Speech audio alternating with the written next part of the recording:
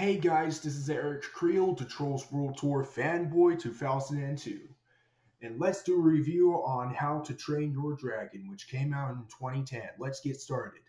So the plot, we have Hiccup, who want to find a way to catch some dragons, but except Hiccup's new dragon named Toothless. And then when basically happens is when Toothless is the Night Fury, and it pretty much happens is they want to keep the dragon friendly because Hiccup wants to help dragons because they're friendly and they're nice in the battle stadium thing.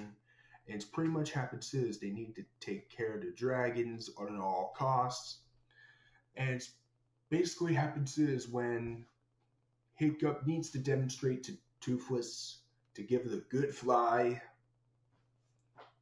And then Hiccup and Astrid wants to take a test drive to fly.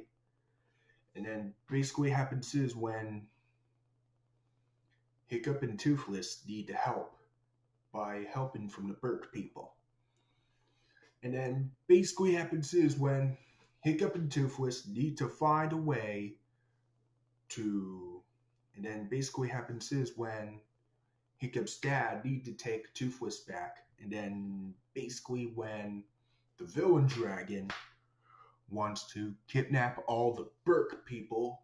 And then when Hiccup needs to find Toothless at all costs and they give it a fly to defeat the villain dragon.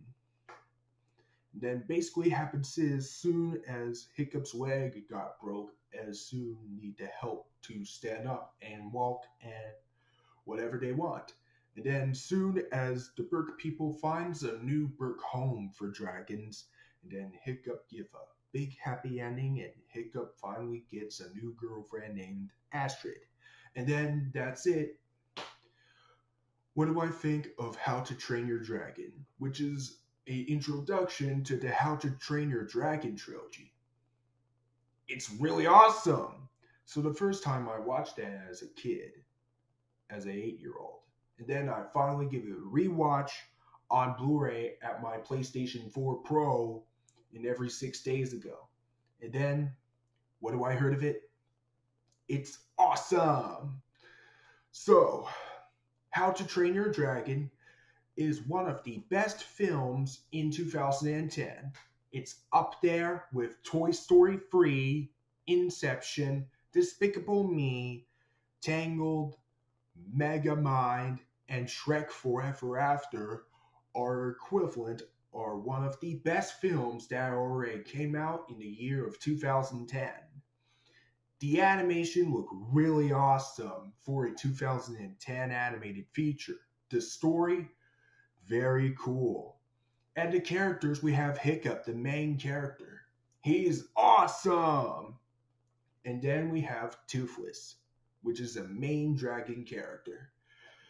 He's amazing! The best character of the entire film. And then we have Astrid. She's awesome! Including Hiccup's dad. He's awesome.